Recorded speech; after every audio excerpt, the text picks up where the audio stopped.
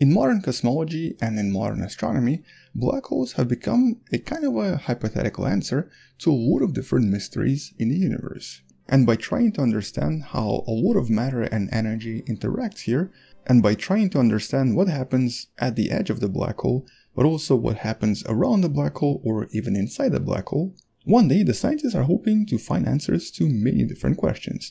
But at the moment it's still kind of difficult. First of all, because we obviously cannot see that far, and a lot of black holes are relatively small in terms of the size of their event horizon. And second of all, because there are still so many different mysteries, and we actually don't even have the correct physics to try to describe what happens inside the black holes. Generally speaking, the modern physics ends somewhere right here, right at the edge, and what happens past the event horizon is kind of unknown. And so because of this, for many decades now, the scientists, I guess to some extent, were more or less stuck, with ideas like quantum gravity possibly in the future explaining what happens past the event horizon. But at the moment this is still in its infancy, and everything right here is basically unknown. Or is it? Is there actually a way for us to try to assess what happens inside the black hole by possibly seeing something on the outside? And so today we're actually going to be talking about one potential proposition, a very important one, about a feature of a typical black hole that not a lot of studies usually explore, but that the scientists now think is actually exceptionally important.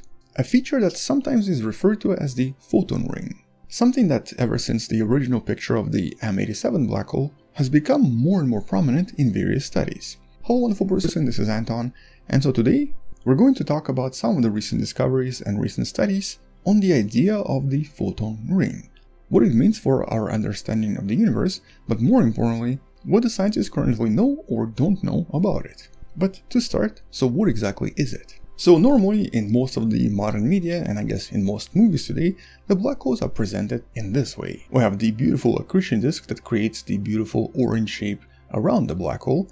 We have the invisible dark part in the middle, with a lot of media and movies often portraying the event horizon as one of the most important regions around the black hole. The region past which we cannot really see.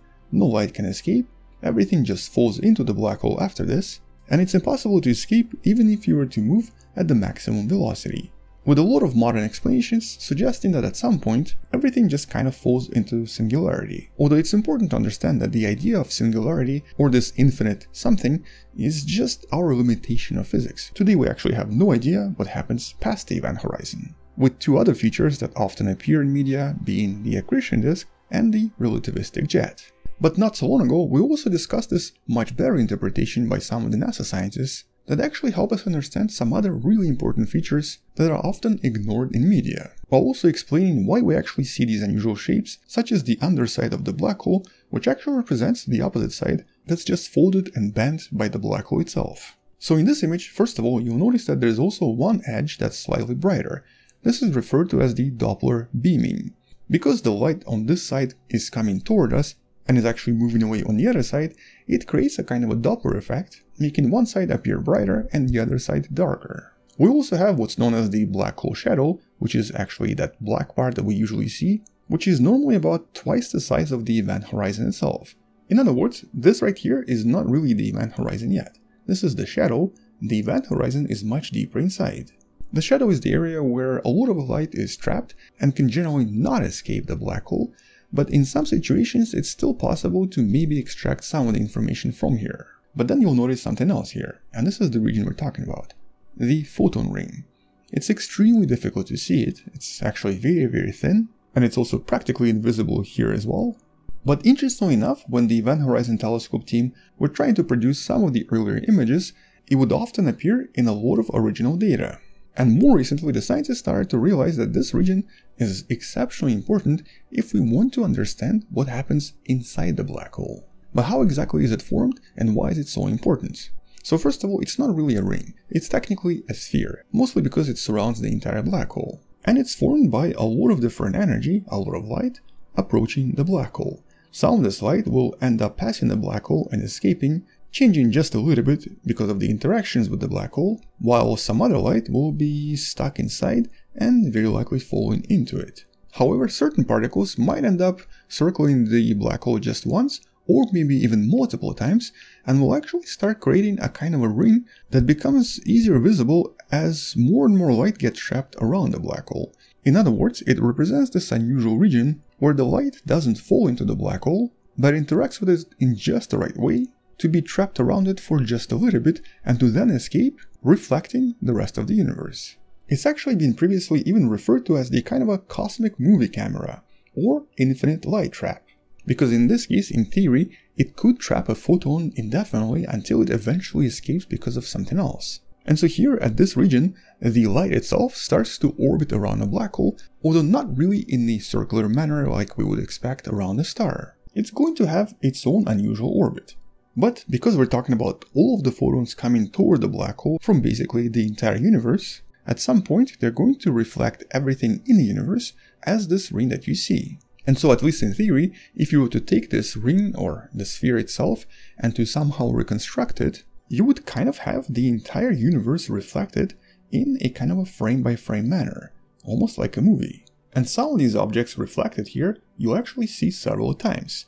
So it becomes possible to learn a lot about the universe itself by observing this particular region. However, unlike the event horizon or unlike the regions inside the black hole, this region we can see and we can study. And more importantly, now the scientists believe that this region doesn't just reflect the rest of the universe, it also kind of reflects what happens inside the black hole, as in its properties or its measurements can help us understand what goes on inside the black hole as well. And so a lot of the modern quantum gravity theorists realize that by using the photon sphere or photon ring, they might actually get a little bit further in developing their ideas and in potentially creating just the right physics to explain the black holes entirely. With at least one recent study that you can find in the description below, focusing on the idea of symmetry that seems to occur around various spinning black holes. And this symmetry suggests that the ring itself will encode some of the quantum information from inside the black hole, making it appear on the ring as a result. Or essentially they believe that the quantum nature of the black hole then encodes some of the information on the ring, which means that by studying these rings, we can finally figure out what happens inside. With their paper even proposing that the photon ring in some sense can actually be seen as a kind of a holographic mirror of the internal structure of the black hole. Or I guess in other words, whatever happens inside the black hole plus the reflection of the entire universe should be visible and should be discernible on various photon spheres. And since the initial observations from M87 galaxy and all of the initial calculations and studies seem to have always produced an unusual ring around the M87 black hole, something that's sort of visible in these early simulations, it suggests that this could exist around all sorts of black holes out there. But I guess more importantly, presents an opportunity for us to actually see black holes. Or I guess in some sense, breaking their definition. Black holes are no longer invisible. You can actually see what happens inside the black holes by potentially observing this photon ring, which might also help the scientists solve a lot of other mysteries, including the so-called information paradox we discussed in one of the previous videos, should be somewhere in the description, and eventually lead to a completely new physics model that might help us explain a lot of other things as well. Or to rephrase this, these explorations could maybe lead to the final bridge between the quantum physics and the general relativity, something that the scientists have been trying to do for the past few decades. And the theory here also suggests that various patterns observed around black holes seem to be generally governed by the photon ring. And as you move through various layers of the photon ring, you can also start looking at different layers of the black hole itself. With the study also suggesting that, in this case, the event horizon kind of becomes pointless. There's really nothing we can do with it, and there's nothing we can study to help us understand the black holes better. But the photon ring is an excellent candidate to study everything about black holes, with one of the potential explanations for the information paradox being that the information is stuck in the photon ring and eventually just dissipates as the black hole grows smaller in size.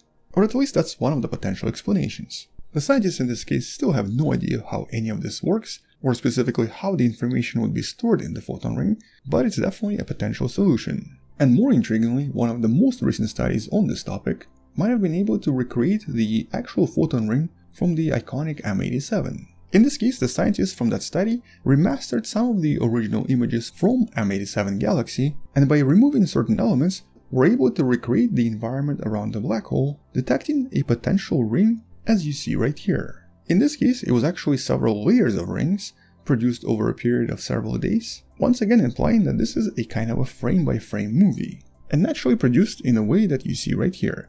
As the photons get deflected by the black hole, or as they orbit around it a few times, they'll start producing more and more observations, and they'll start producing different thickness of layers, with some of the thinnest layers being the one that stayed around the black hole the longest, forming this right here as a result. Although this is still a very preliminary study, and some of the scientists are not entirely certain if this recreation is actually going to be accurate. As a matter of fact, some of the scientists already suggested that the current observations are just not sharp enough to resolve a very accurate ring, which means that it might not be super helpful to have this particular image. But the reality is that once the Event Horizon Telescope acquires new members and becomes even bigger, and once it's able to produce even more accurate images, at some point, a much more accurate image of M87 black hole, including of course the photon ring, can definitely become a reality, and then allow the scientists to finally start studying this using actual data, which in theory might happen within the next few years. But until these future upgrades, the scientists are probably not going to be able to see these photon rings and can only rely on various simulations and mathematical calculations. It's also unlikely that we're going to learn much about them from various black hole collisions, because those collisions, even though they do produce certain reverberations and certain vibrations, generally lose the information about the photon rings themselves. But it's possible that someone might figure out how to do this using black hole collisions as well. Nevertheless, more and more scientists now think that the future studies really should be focusing on the photon sphere or photon ring, not so much on anything else. In other words, this is really where a lot of mysteries of the universe are probably hidden, and this is really the part of the black hole we should be studying in order to try to understand what's going on everywhere else. But until we know more, or until there's another explanation or another theory that explains things even better, that's pretty much it. Thank you for watching, subscribe, check out some other similar videos on black holes in the description below, and maybe support the channel on Patreon by joining channel membership or by buying the Wonderful Person t-shirt you can find in the description. Stay wonderful, I'll see you tomorrow, and as always, bye bye.